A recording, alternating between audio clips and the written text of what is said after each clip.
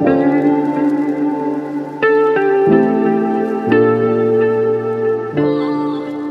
and welcome to another video from the CTAD Clinic. My name is Dr. Mike Lloyd, I'm the director of the clinic, and today I'm going to do a short video on a positive way of being able to engage with alters within DID or OSDD systems. These are often the most complex dissociative disorders that we work with, and a problem that many people face is how to build relationships internally, especially when alters, parts, others, do not want to engage in communication.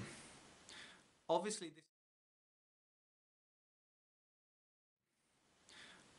this is one of those things that is probably best done within the context of a therapeutic relationship, so that you can work with your therapist to help guide you through this process, develop and build confidence in working internally, because it can be difficult and there can be pushback from alters or parts who do not want to engage. This then is realistically targeted at those parts that do want to engage, so it's about opening up the opportunity for them to engage using this fairly simple, straightforward, but definitely not always easy technique. The premise behind this technique is that many alters or parts have roles that are assigned to them through the development of the trauma that takes place in a person's life, whatever that may be. So parts often end up with jobs or roles that are assigned that are often fairly positive, but can often be very negative, and even the positive ones can be very difficult because they tend to be a little bit one-sided. What I mean by that is that an alter may have a job, for example, to protect the body or protect the system, and that's it.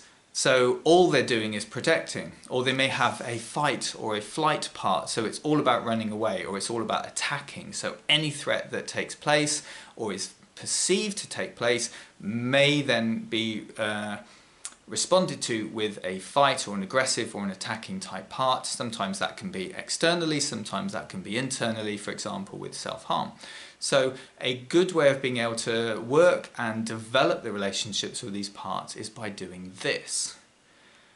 Once you know what an alter is assigned to in terms of their role, it's about going and finding them inside and saying to them, if you didn't have to do this, if the threat was over, if the danger had passed and I was no longer in threat, and you didn't have to protect me, you didn't have to fight, you didn't have to maintain the lock around all the secrets of the trauma that may be pleasant, or you didn't have to hold those amnesic barriers, what would you really like to do?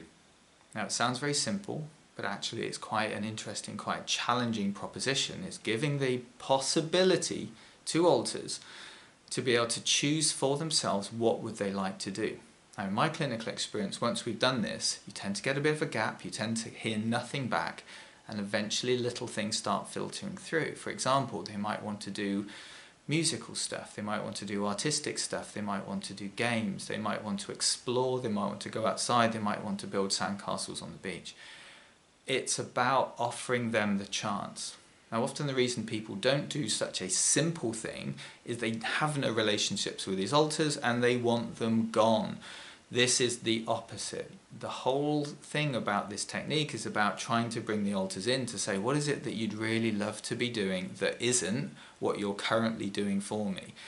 And if it's something that is fairly straightforward and something achievable, the goal then for the person is to try and encourage them to do that with the part. So